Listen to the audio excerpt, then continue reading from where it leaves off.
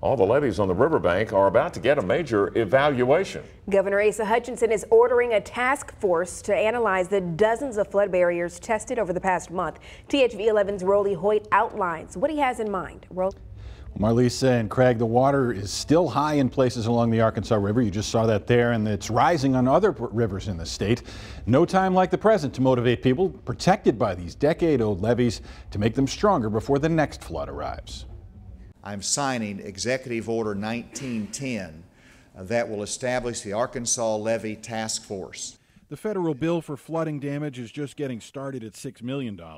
Governor Asa Hutchinson thinks a new task force and $10 million in startup cash will be money well spent. We have levees that are needed, but there's not an organizational structure that will provide the maintenance. Alarm bells about the levee system have been ringing for at least 4 years. It led to new laws that spurred county officials to get a handle on their local status.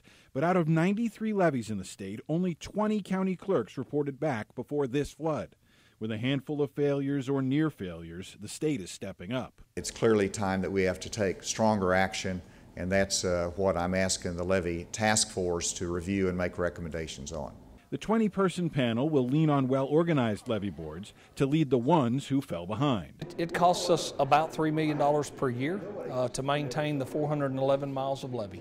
Rob Rash heads up the sprawling St. Francis Levee Board. He directs maintenance of the flood protection across 8 counties. The money and the guidance is on the way, even to places that didn't make their levee a priority until now.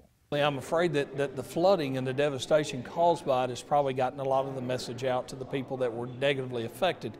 For some officials leading the charge, the stakes are high for everyone. We lost access to roads. This is not just an agriculture field problem. This is not just a flooding of home problem. This is a situation where people can't get to hospitals. Now, the governor says the money for the task force will come from a reserve fund that often gets tapped for natural disasters. He wants a report on his desk by the end of the year.